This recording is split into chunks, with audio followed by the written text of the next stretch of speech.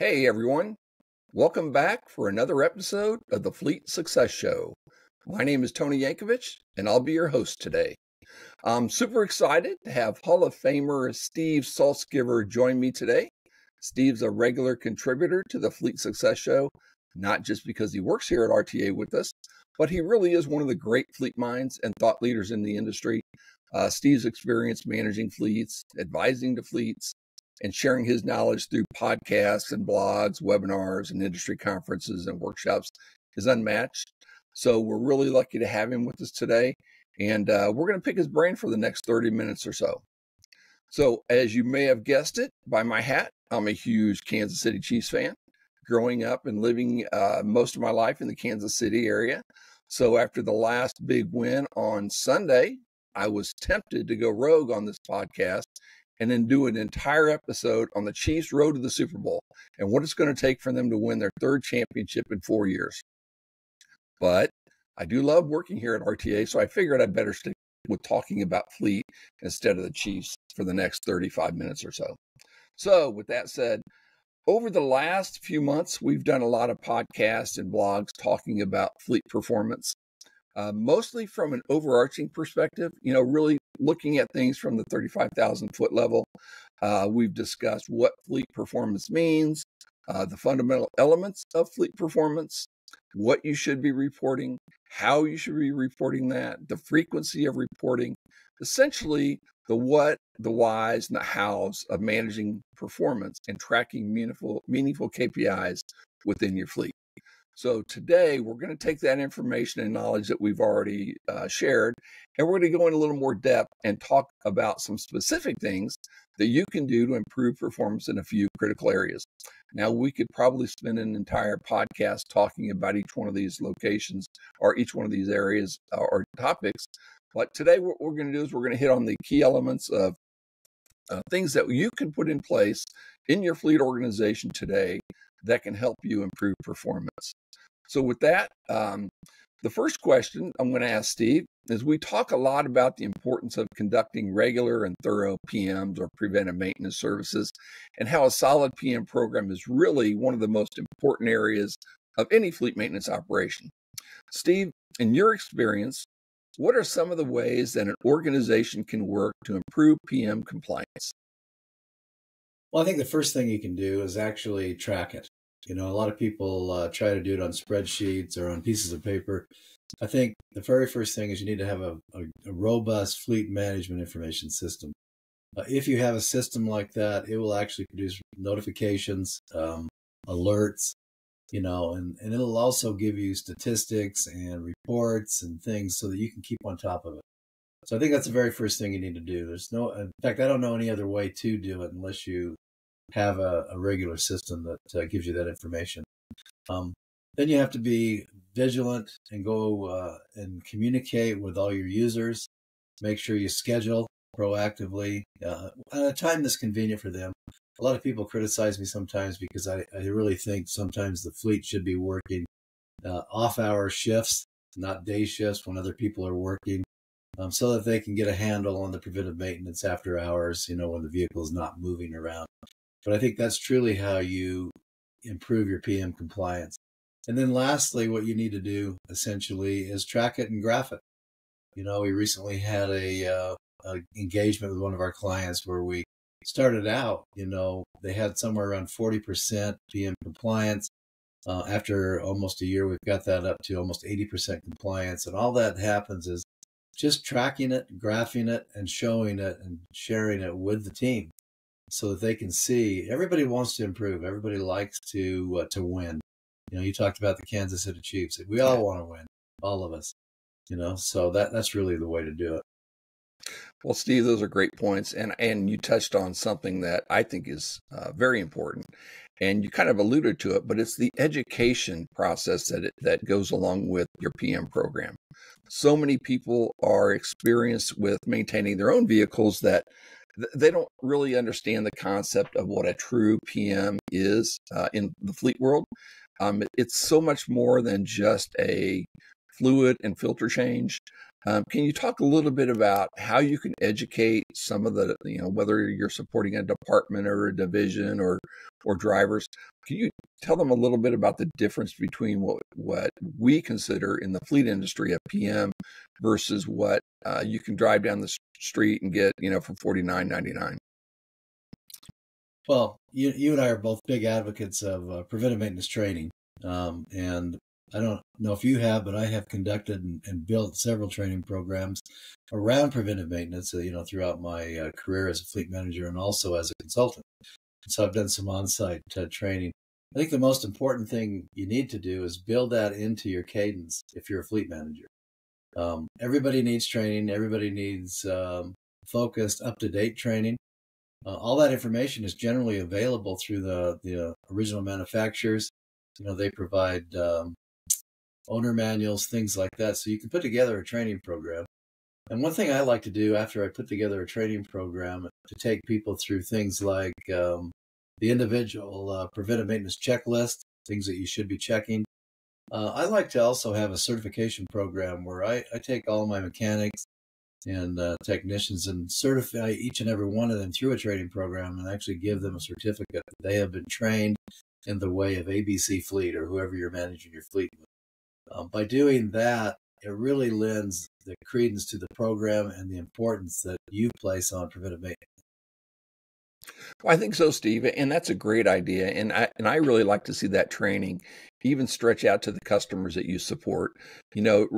Once they understand why we're doing a PM and why the frequency is what it is and what it entails, then I think we get a lot more buy-in from the users. On a lot of our consulting engagements, we meet with customers and we talk to them about their experience with fleet. And a lot of them were saying, well, they want our vehicle every 3 months and, every 7,500 miles. And, we just can't give up the vehicle. You made a great point about doing PMs off hours, which I completely agree with you.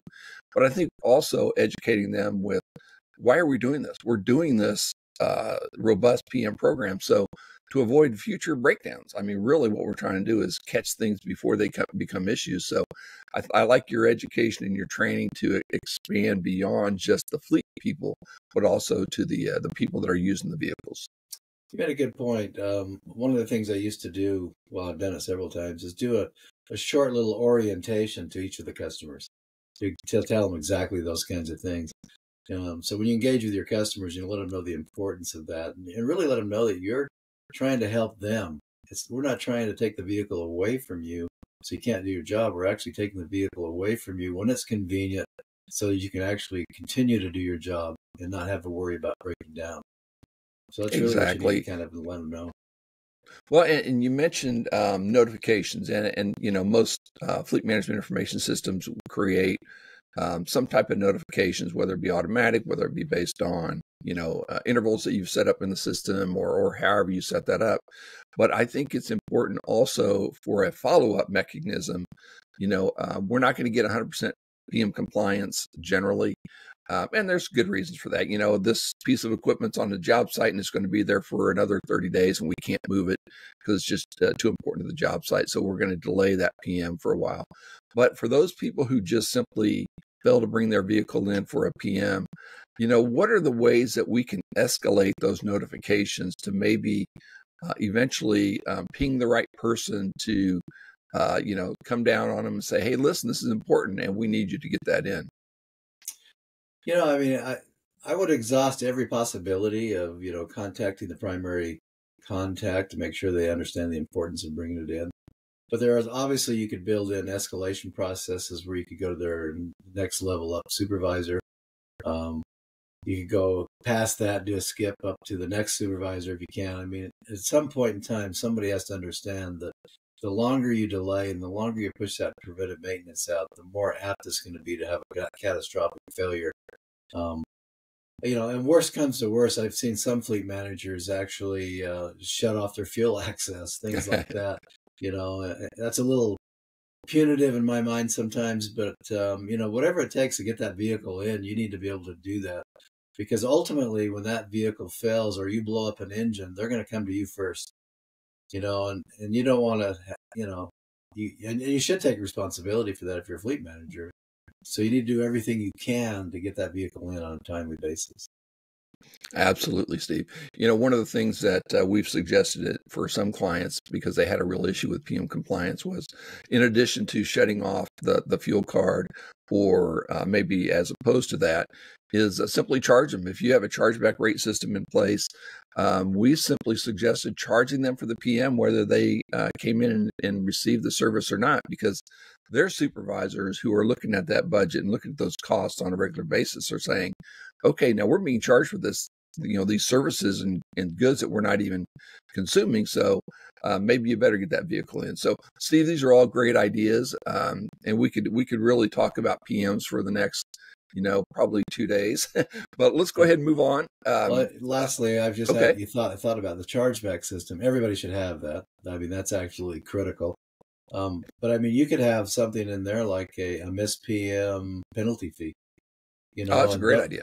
Those are things that you could put in there and start tracking those and give out reports to, upper management. And nobody's going to want to call on the carpet for missing a PM. So. Right. Or Steve, what a great idea. Yeah. Rental car companies do it all the time. They have late fees if you rent a vehicle and you bring it back later than you're supposed to and don't notify them. So a late fee or some type of penalty fee, that's a great idea. In fact, one of the things I usually tell people is when we do these things together, or Steve, when you and I are on site meeting with a client, I always learn something new every day from you. So I just learned something new. It's a great idea. It's going to be on my next recommendation for my next client engagement. So that's fantastic. So the next question I wanted to talk a little bit about with you, Steve, was we know the importance of a PM program. We know it's going to help limit breakdowns and decrease the number of unscheduled repairs in our fleet. But are there other things that we can do within our fleet organization to increase the mean time between failures? Well, yeah, I think a couple of the good things you can do, obviously, is everybody should be required or mandated to do a pre-trip and a post-trip inspection of their vehicle. That's an absolute. I know they used to be like when you rented a car, they would make you go through that. They're not so diligent anymore or vigilant about that. And even if you're just a light duty vehicle, you should still do that. You need to ensure that vehicle is safe for you to operate, and that gives you an opportunity to take 5 to 10 minutes to walk around the vehicle, check for tires that may not have tread on them, listen to the engine to make sure it's not missing or having weird and strange noises to it. And that really gives you an opportunity to catch those issues before they fail. And the more you do that, and the more you share that information with your fleet management team, the more they can take that information and look at it during the preventive maintenance process. Absolutely. I think the importance of the pre-trip and post-trip inspection can't be overstated. Obviously, for commercial vehicles, you're required to by the Federal Motor Carrier Safety Administration. So they do have a required pre-trip inspection and post-trip, and it's very detailed. I mean, it is not a 2-minute walk around inspection on those commercial vehicles. It's a very detailed and thorough inspection. And I think the importance of expanding those pre-trip and post-trip inspections to not only the federally mandated vehicles, but also to every vehicle in your fleet. Like you mentioned, Steve, when we travel quite a bit and we have rental cars, I mean, there's not one time that I don't do a walk around inspection and note any major scratches or dings or dents, because when you bring that vehicle back, you will get dinged for that and charged for those things if you don't do your own pre-trip inspection. Yeah, absolutely. That's just a critical, conscientious thing to do. I mean, you are taking that vehicle out in the public, and it needs to be safe, not only for yourself, but for those that you're driving around. Right. And, I think, personal stories and personal analogies are always good. And I don't want to throw one of my sons under the bus, but just a couple of weeks ago, he drives his own car to school every day. And he's halfway to school in the morning 2 weeks ago. And he calls me and said, Dad, my tire, my car is pulling strongly to the right. I think there's something wrong with my tire. I said, well, okay, when you get in the lot at school, get out and take a look.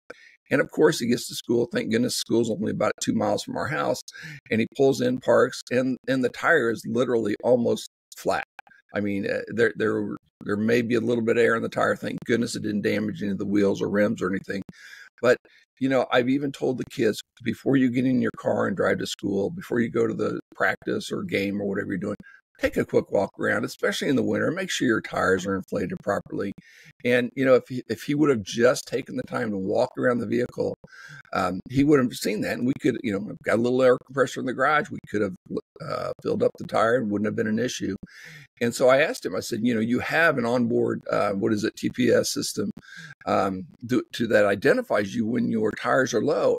And I said, Brad, I turn your car on. It's on. Why didn't you tell someone? Why didn't you stop and go get air? He goes, it's always on. I'm like, thanks a lot, dude. I said, let us know and let us, fix that before it becomes a real issue. So we were lucky to get it taken care of. But, even for those that just have vehicles at home, I think, walking around inspection is pretty important. That's a really good point. A lot of people see those warning lights and alerts on the dash and they don't even pay attention to them anymore, and that's a good time to remind people those are there for a purpose. Absolutely. I couldn't agree more. Well, Steve, moving on to the next question. So maybe someday, not in the foreseeable future, I don't think, and probably not while we're still working, but we will have autonomous vehicles that maybe never require M&R, or that the maintenance repair are done by robots, which, hey, if we rely on Elon Musk, that'll probably happen sooner rather than later. But until that time comes, what are some of the things that a fleet can do to at least minimize downtime and reduce the time that a vehicle or piece of equipment needs to stay in the shop for, whether it's receiving a PM service or maintenance or repair? Well, again, I go back to the very first thing you should do is track it. You can't measure what you can't see, or how's that going? So you have to be able to track it. I mean, we recently did an engagement where we were tracking vehicle availability. And just by tracking vehicle availability, downtime, hours in a shop. I mean, most things, somewhere around 80 to 90% of your repairs should be out of that shop within 24 hours. About 20% of your repairs may be longer than 48 hours. And then somewhere around, 5-10% of your repairs might be longer than 72 hours. But you should have metrics in place that you can track those type of measurements so that you have a good handle on that. And the more you track and the more you have data, the more you can dig into it if you have a problem in your operation. So, I mean, we were able to take availability, for example, just by tracking it on a daily basis from 70 to almost 90%, 95%. And it's just simply by making it visual, making everybody see it every day, and no one, once you get up to 95%, no one wants to see a slip back to 90. So it just keeps that present in mind. And that's the best thing you can do is simply just track that information. Now, the other thing you can do too is have a shop that's fully equipped, with the right tools, the right diagnostics equipment, the right trained mechanics and technicians, the right equipment, a good environment that's clean and safe. All those things add to minimize downtime. Well, Steve, that brings us up to another kind of a sub-element of the same question. And, you really hit on it. And that's, what are we going to do in our own shop versus what are we going to have commercial vendors do? We talk a lot about specialization and, more often than not, your shop, whether it's a trucking shop or, a refuse truck shop or just maybe a government fleet operation, you're probably not going to do much body work anymore. You're probably not going to be straightening any frames. You're probably not going to be doing a ton of upfitting and probably aren't going to be doing large component rebuilds. But, just about every time you send your vehicle out, if you have an in-house shop and send it to a vendor for the special repair or because you just don't have the capacity in your shop, this week or whatever the reason may be, that takes time. That's going to extend your downtime for that asset more than likely. Yep, I agree. You should hold your vendors accountable to the same standards you hold your mechanics to internally. I mean, if you inspect your mechanics, do a quality control inspection, or a QCI, we call in the business, you should be doing that periodically with your maintenance vendors. Just set up a time to go on site, walk through with their mechanics or with their shop foremen, and let them know what you expect. It's that thing, inspect what you expect, kind of a, Mhm. and if you let them know that, it's important, you're doing the work for us, we expect you to do it this way, again, build in punitive things or whatever you need to do, the processes, procedures, make them use your inspection sheet that you have, whatever it takes, they need to be doing the same thing to mirror that for you, because ultimately they're your mechanic and you're responsible for them. You're so right, Steve. And to touch on what you said earlier, we really can't define our performance unless we're keeping score. I mean, the Chiefs and the Ravens, they kept score last week to determine whose performance was good enough to go on to the next game. And I think your shop needs to do the same thing. Now, most of the organizations that we work with, not all, but most, are not a for-profit organization, so they're not looking to make money on all of these services and repairs. So we're not recommending typically to use, the flat rate times or standard repair times. But I do think it's important that at least we track that information and we report on it, because, if we're taking 2 or 3 times as long to do a brake job as we should be on a specific class of vehicle, then maybe we have an issue. Maybe we have a training issue with a specific technician. Maybe we just have people that don't care and they're not, in a hurry because they don't see the relevance of that. So I think it is important to, like you said, let's track this stuff, let's measure it, let's manage it, let's post it, let's make everyone aware of it. Good point. I think standard repair times are critical in a shop. You got to have that. You also need to track direct labor, how much time you're spending on your mechanic is turning a wrench, for example. That's critical, because if your mechanics are only turning wrenches less than 50% of the time, maybe you don't need a mechanic. Maybe you need a helper. You need to use those metrics to drive the right activity and behavior in your shop. Well, exactly. And the other thing that I like to see is, a lot of the work that we do in shops is what I call deferred maintenance, deferred repairs. Yeah, I have this issue, but it's not a safety issue. It's not going to, hinder me from doing my regular, operation. But you know what? Next time it's in the shop, or next time I have a break or a rainy day, I really would like to get this fixed. So some of that deferred maintenance stuff, if we can schedule it in advance, then the shop knows about it, and then they can have the parts available. A lot of people are going to just-in-time parts where they're not ordering the parts until the need comes, because they don't want to carry the inventory on the shelf. They don't want to carry the money on the books. So they're doing the just-in-time thing, which is great in most aspects. But if that's going to delay the repair of the asset, then we really need to rethink some of that. Awesome. Well, let's talk a little bit, Steve, about how the maintenance and repair effort is correlated to the age of the assets in your fleet.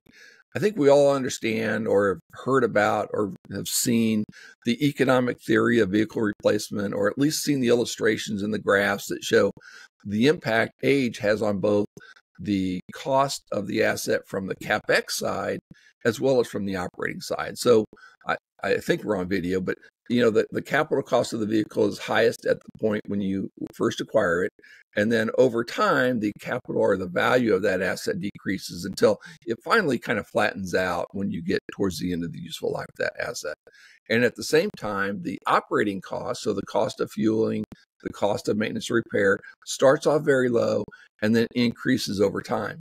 Now, one of the things that we have to remind our fleets that we work with is that optimum replacement point in time, whether it be at 6 years or whether it be at 12 years for whatever asset it is, it's going to be different for every asset. And fundamentally, the value of that asset decreases over time, meaning that the fuel and maintenance costs will increase at the same time. So essentially, a younger fleet is going to be cheaper to own and operate. But how do we know what that point is? How do we know when we should replace a specific asset or a class of assets?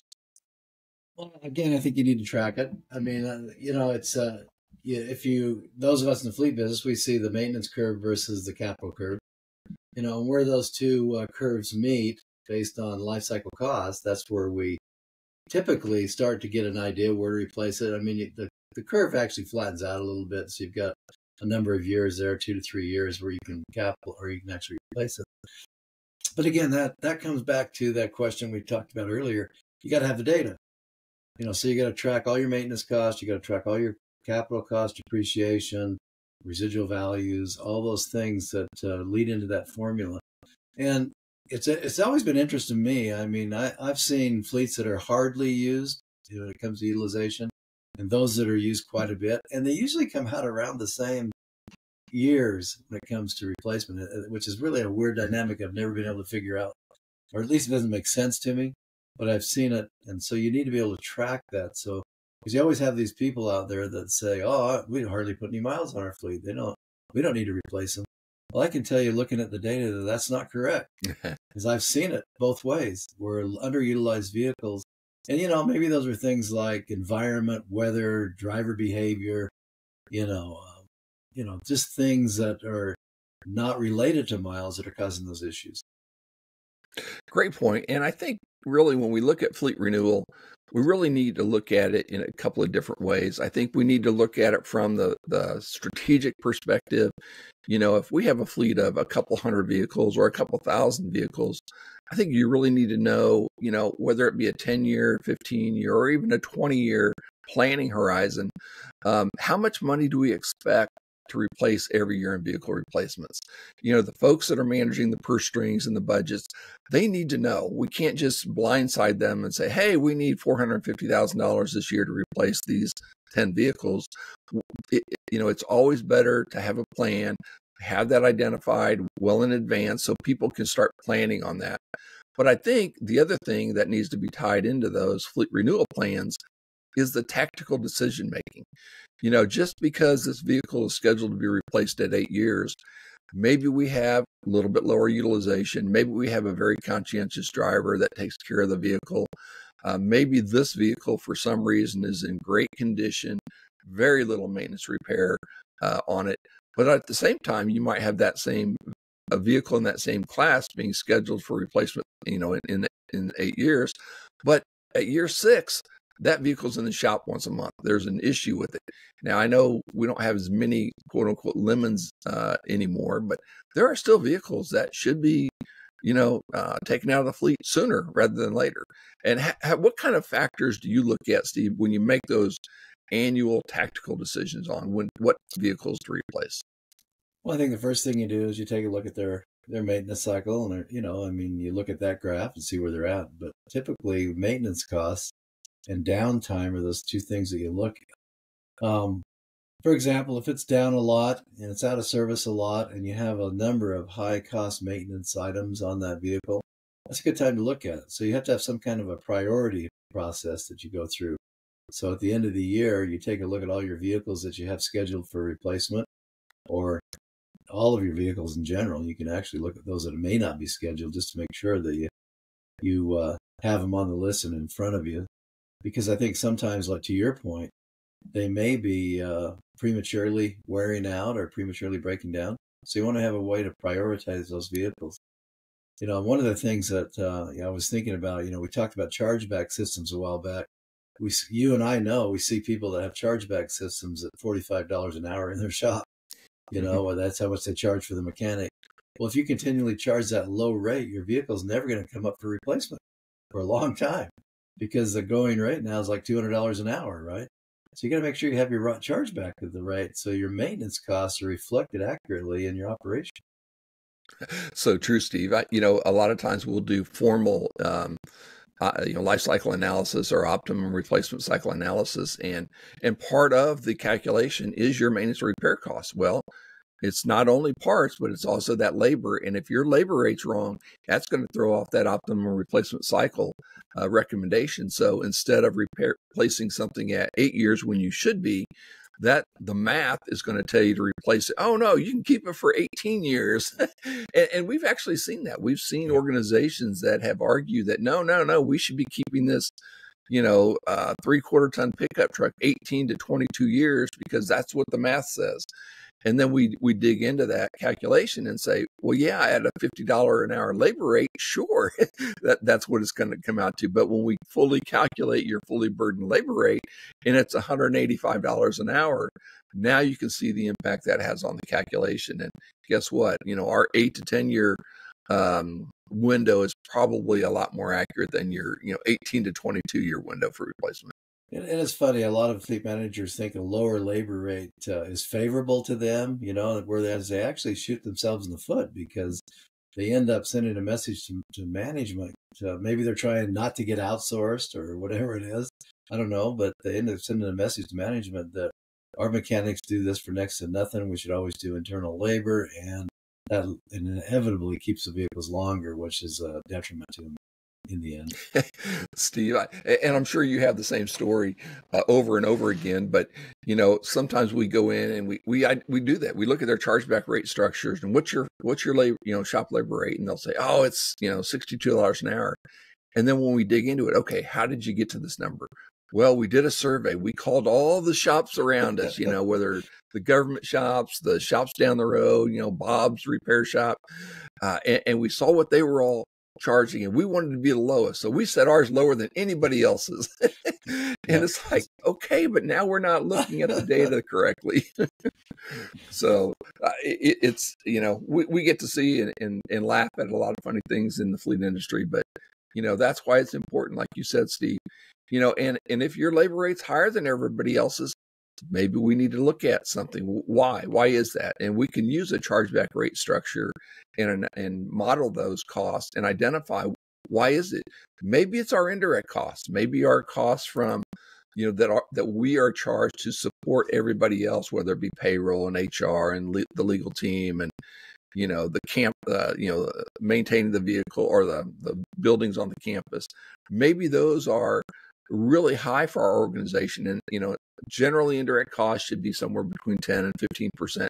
Typically, if your indirect costs are somewhere in the 25 to 35%, then we know, hey, our labor costs may not be wrong. It's those indirect costs that are impacting our labor rates. Well, I've seen that. Some of the clients that we've been out on site with, I've seen one where fleet's an internal service fund, and so they end up throwing all the and indirect costs into the fleet.